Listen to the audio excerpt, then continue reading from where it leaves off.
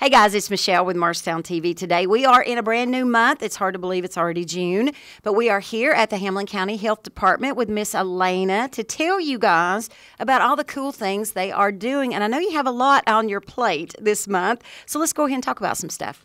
So one of the main things that we are doing in the month of June, we are spotlighting that it is National Fresh Fruit and Vegetable Month. Well, that's cool. Well, give me an idea of what your fresh fruits and vegetables are for this month. So for the year 2022. Oh, so it's the whole year. It is. We are spotlighting the tomato and the raspberry. Okay, well, if somebody was curious as to where they could get some fresh, locally grown tomatoes and or raspberries, where could they go?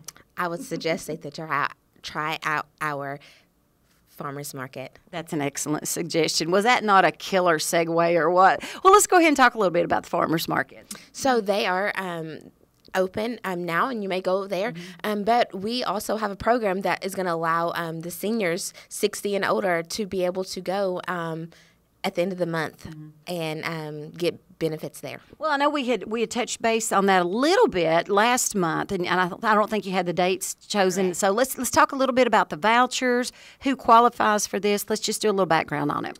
So you do have to be 60 and older. We do not have the income guidelines yet, but they are on their way. And you can always call the Citizen Center, the Central Services, and the Marstown Housing Authority to check to see if those income guidelines are in, and you can get pre-certified there. But we are doing a big kickoff on the 28th and 29th, which is a Tuesday and Wednesday at the end of this month, and then the vouchers are able to be redeemed on July 1st. But that is this month, so we are excited, and it will be another drive-through event. So we hope all of our seniors who qualify come out and join us on those 2 days. Well, you know, I know something we had talked about maybe last year or the year prior when you did the seniors farmers market. So what about if you have a senior who qualifies that can't come and pick up vouchers themselves? Can they designate people to get those for them? Yes, we do allow proctors to come and pick up those vouchers for them. Can they shop with them as well? They sure can. We just need their signature of the participant and given us authority to issue the vouchers to them, and then they can go with them. They can go without them as long as they have that authority, then they can do it. That's awesome. So basically the vouchers serve as money in a sense, right? Correct. They will all get 8 $5 vouchers, so it'll be $40 for them to use. Well, that's really neat. That's really neat. Well, what are some other things you guys are targeting this month here at the health department?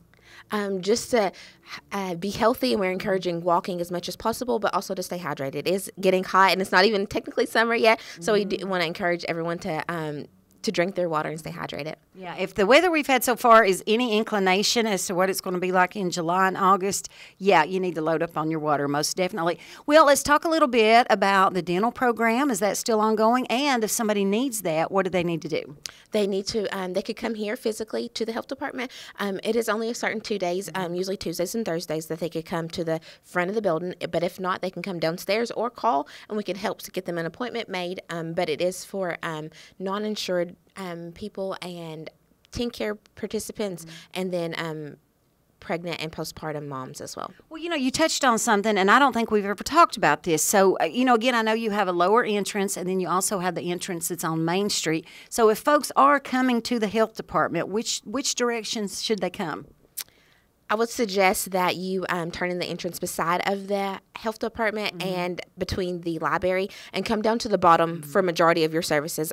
There's only the dental services upstairs only on those 2 days, but all other services such as birth certificates, death certificates, immunizations, and things like that all need to be down at the bottom. Okay, well, I don't think we've ever talked about that before because, you know, I'm sure there have been instances where people have come to the front door and knocked on it, and it's like, why won't they let me in? So hopefully we have cleared that up for you. Was there anything else you want to talk about? A website? A phone number if anybody has questions? No, no website, but just our main phone number is 423-586-6431. Yeah, well, I know you're excited about that coming up at the end of the month at the farmers market. Let's talk about that just again for another second. Do you know yet the times, any other details about it? It is going to be from 8 to 3, and like I said, it is a drive-through event, so they get to stay in their vehicles, and we hope to just keep it moving, and everyone gets their vouchers in a safely manner. It'll be like a well-oiled machine. They'll just get them on through. It's always nice talking to you and to you and everybody that works here at the health department. Thank you for what you do to the community. I know people don't individually come up to you and say thanks, but I will say that to you on behalf of our friends and family with Morristown TV Today, Channel 7.